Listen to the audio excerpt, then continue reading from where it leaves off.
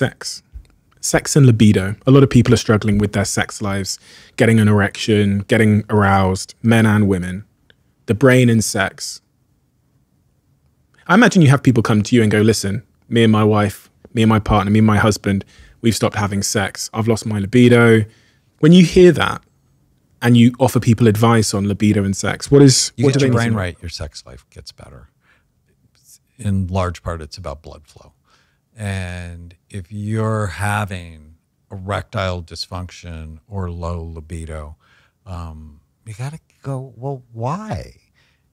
What are the risk factors with that? And many of them relate to what's going on in your brain. And I so often people go, I did everything you said, and my wife's so much happier with our sex life.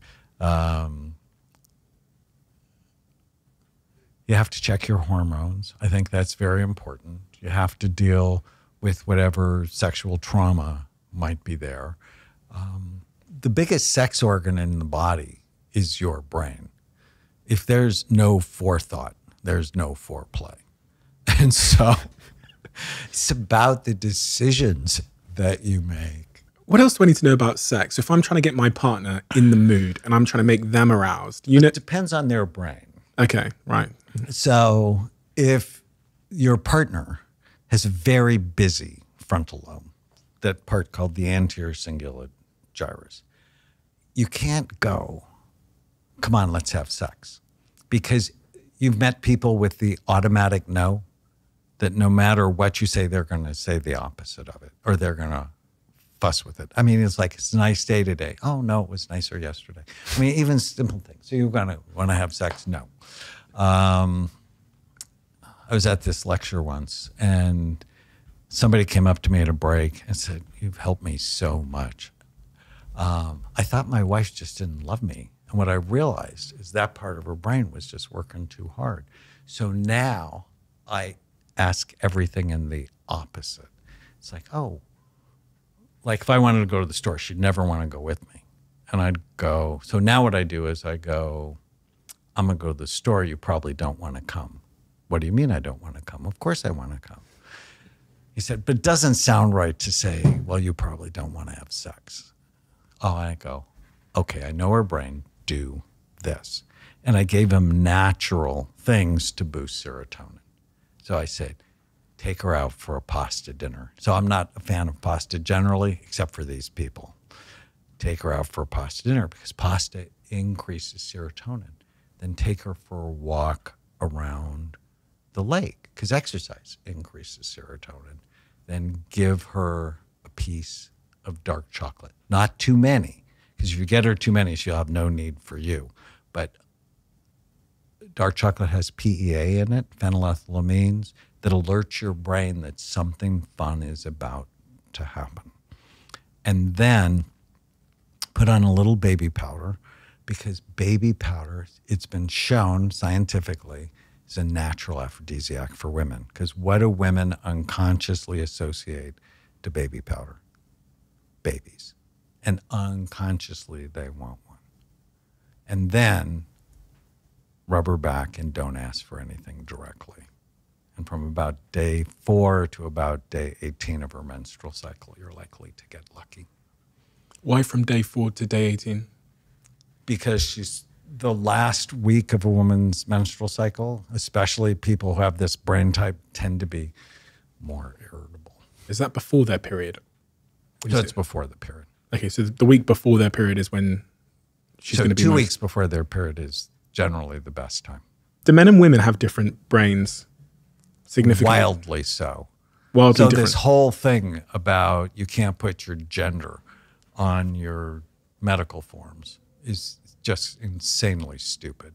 Because gender matters. Like estrogen and testosterone, they matter when it comes to brain function. I published a study on 46,000 scans looking at the differences between male and female brains, and they're wild. Women have much better frontal lobes function, but much better blood flow to the front part of their brain. Which makes them good leaders. if you think of impulse control and collaboration and communication. And the one statistic that just hammers this home is who goes to jail? Men. 14 times more than women.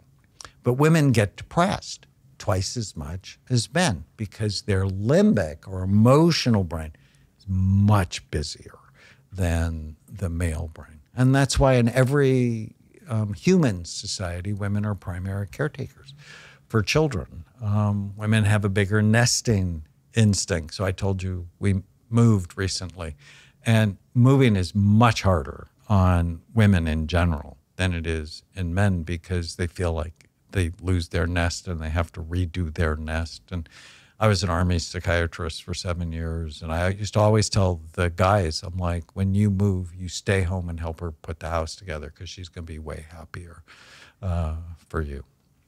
On that impulse control bit, I remember reading the statistics that men suffer with gambling addictions and betting addictions significantly more than women. Drug addictions, alcohol, ADD, 5 times more than women.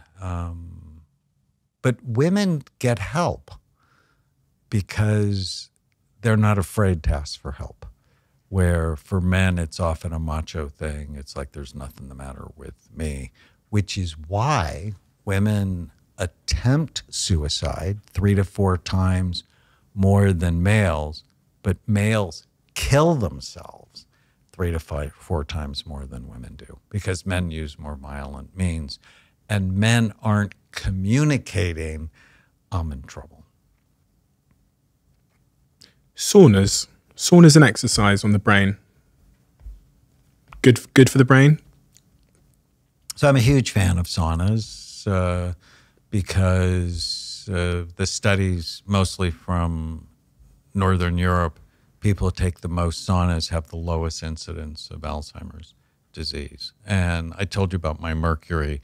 Detoxing is really important. And you can detox in a lot of different ways, but sauna is one of the most effective ways. Exercise is, you want to stay young, walk like you're late. If you're 80 and you can walk 3 miles an hour, you have a 90% chance of living till you're 90. If you can only walk a mile an hour, you have a 90% chance you're not going to live until you're 90. So exercise boosts blood flow. It increases brain-derived neurotrophic factor. It increases serotonin, increases dopamine. Another interesting thing is, should you do cold plunges? Because cold plunges have been found to fairly dramatically increase dopamine. So you should do cold plunges?